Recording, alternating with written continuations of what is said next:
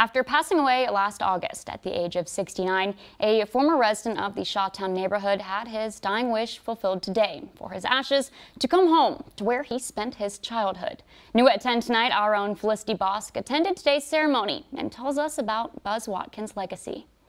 And one of the things that Buzz wanted to do more than anything, his last request, is I want to have my ashes tossed in the Chippewa River off the Shawtown Bridge.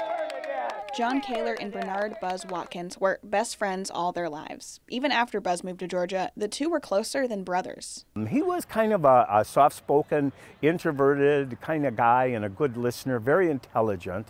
And I was more of a talker. So I ended up doing a lot of the talking and he ended up doing a lot of listening.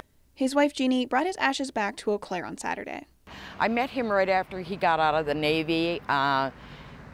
We just fell in love. To fulfill the final wish of her husband of over 40 years. And that was just one request he made, and I had to honor that, because this area, growing up, this life was important to him. As a veteran of the U.S. Navy, to close the ceremony, Buzz received military honors at his eulogy by the Shawtown Bridge he spent so many summer days jumping off.